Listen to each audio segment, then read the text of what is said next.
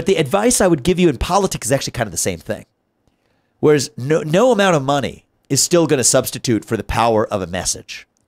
And it has to be a message that you're uniquely delivering that nobody else is. And so in a certain sense, that's being contrarian, but it has to be a message that isn't false. It has to be a message that is true.